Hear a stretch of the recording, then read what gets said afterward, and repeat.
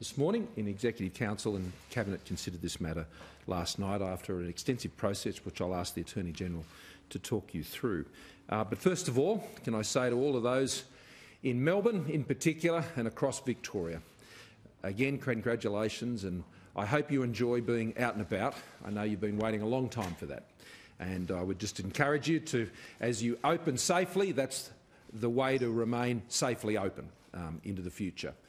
But I'm sure it has been quite a day and quite a late night for some down there in Melbourne. I can completely understand that, and I just encourage everybody to continue to, as we open up, to do that, conscious of the various other restrictions and other things that remain in place, and we'll continue to make strong progress there in the weeks and months ahead as we work towards that Christmas deadline, which the National Cabinet has given strong support for, to get open by Christmas, of course with the exception of Western Australia.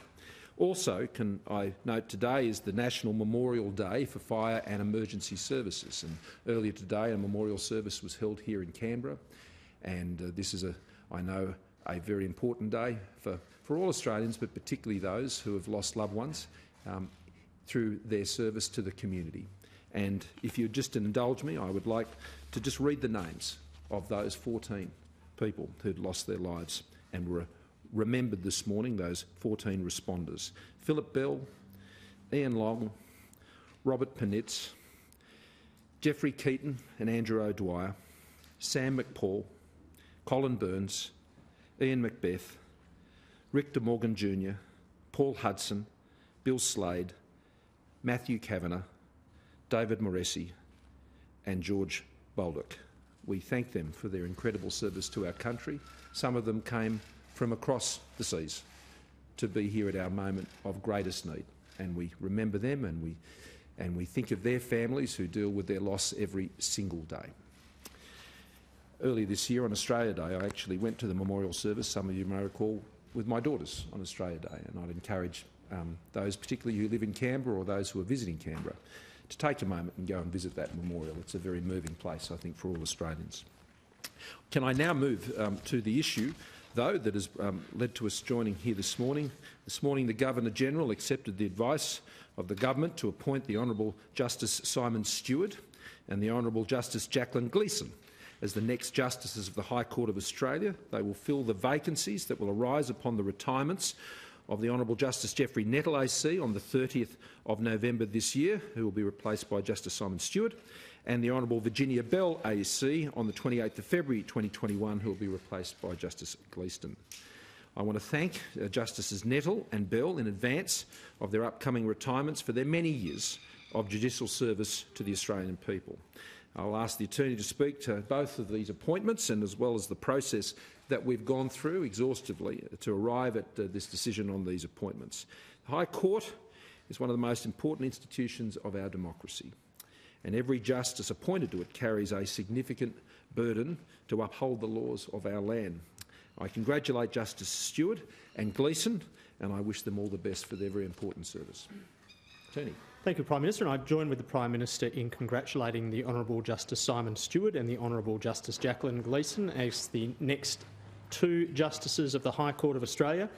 I and the Cabinet are incredibly confident that both Justice Stewart and Justice Gleeson will make very worthy additions to the High Court bench.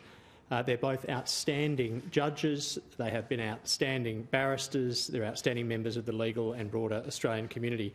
Just a very brief summary of the process that leads us to this point. The process has been about 6 months and starts with a statutory requirement upon myself as Attorney-General to consult with all of the State Attorneys-General. Behind the state-based consultation sits a whole range of state-based bar associations and law societies and a range of groups.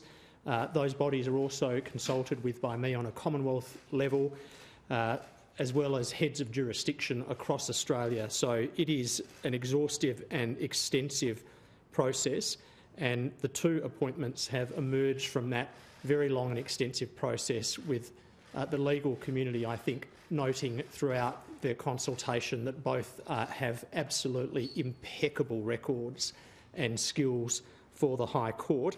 Justice Stewart will commence on 1 December and replace the Honourable Justice Geoffrey Nettle AC, who retires from the court at the end of next month.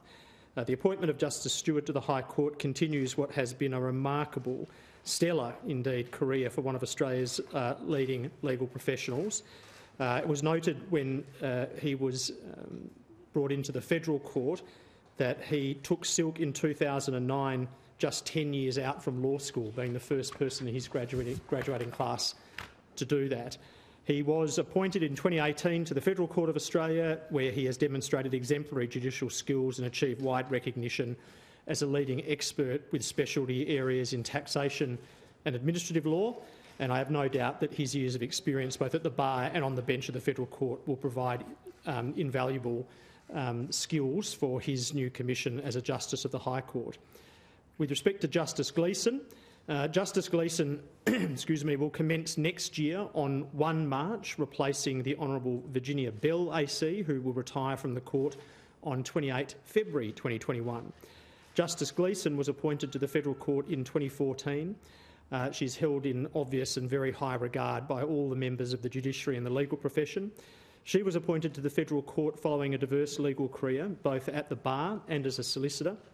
And in fact, the diversity of Justice Gleeson's expertise across a number of civil jurisdictions in both public and private practice has served the Federal Court incredibly well and will no doubt be a major asset to the High Court going forward. Her appointment to the High Court represents yet another very significant achievement in an already distinguished career.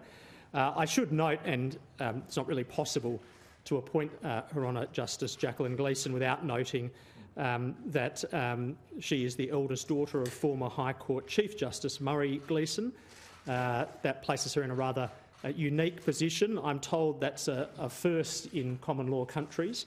I might just pause very briefly and say that I note that because it's notable, but looking through the CVs of both Justice Stewart and Justice Gleeson, their families have played an enormous role. Parents nurturing people, partners and children supporting people through their career, and there's been a long history of broad family support for each of these two very fine judges to have been nurtured to the point where they can provide the sort of skills and impeccable track record that they bring to the public service on the High Court. I'd just like to close by taking the opportunity, of course, to thank the Honourable Justice Nettle and Justice Bell in advance of their upcoming retirements for the remarkable service they've given the Australian people through the High Court. Thank you. Happy to let's take questions on the appointments first, but happy to move to other issues. Mr. Porter, just a question I've asked all of these for the last 20-something years. In my old state of South Australia, it's long been agreed that state has never had a High Court justice in 117 years. Was anyone from that state considered as part of this process, and is there anyone? Yeah. It weighed very heavily on my mind and the mind of Cabinet, and the consultation process we went through starts with a long list, and as you'll see, that list becomes shorter with each iteration. But that is something that has played on Cabinet's mind, and there are always people from all over Australia geographically considered in that list. But there are future appointments, obviously, but that did play very much on our mind.